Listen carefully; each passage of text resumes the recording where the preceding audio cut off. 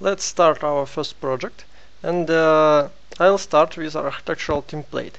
What is template? Template allows you to start with a set of your different views, different families, different other objects,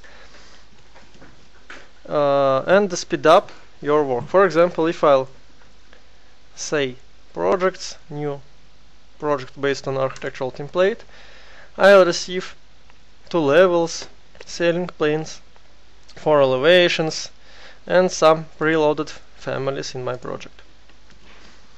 So I recommend to keep your properties bar on the right side. If you have a wide monitor, for me it's very handy. And third thing which we need to learn, it's grid.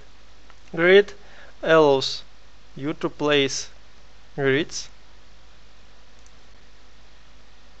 and the tool works very easy.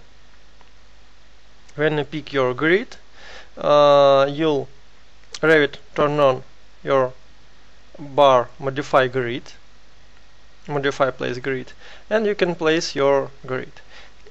You can by default you place your grids by line. You can set your first point and second point. First point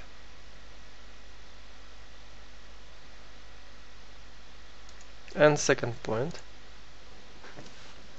and so on. Here it is. Also, you can do the same by arc. You can 2 types of arc: start and radius, or center ends arc, like this. Start and end. I'll undo these steps, and you can pick lines. For example, pick any line, for example from AutoCAD file, or you can say offset and pick some of your lines. If you drag your mouse from the right side, you'll receive your grid on the right side of your object. If you move your mouse from the left side, you'll receive your grid from your left side of your object. But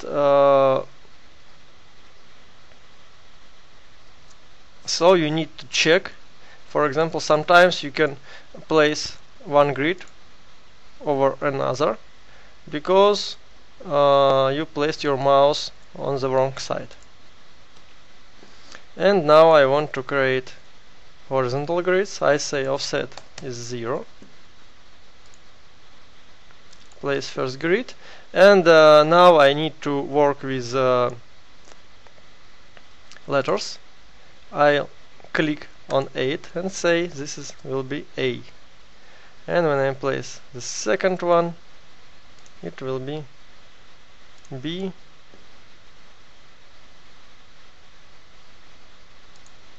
C, and so on. Of course, we can copy our grids. We can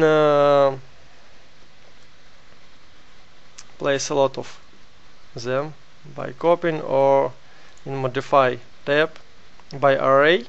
But we will work with these tools after some time. And in the last version of Revit, we have a multi-segment tool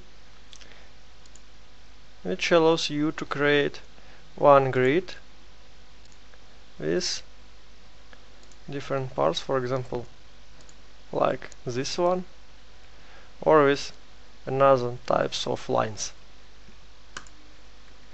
So here it is, and I have letter on the wrong side. I turn checkbox here, turn off checkbox here, and turn on it here.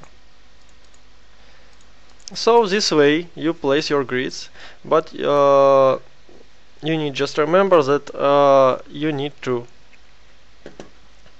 check your grid numbers, don't forget to renumber it.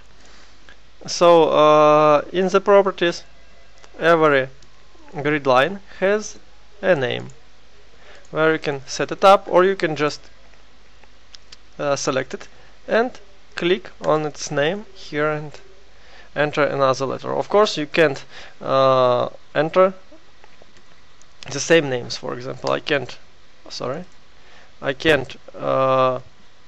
enter two same letters. Revit says it already exists.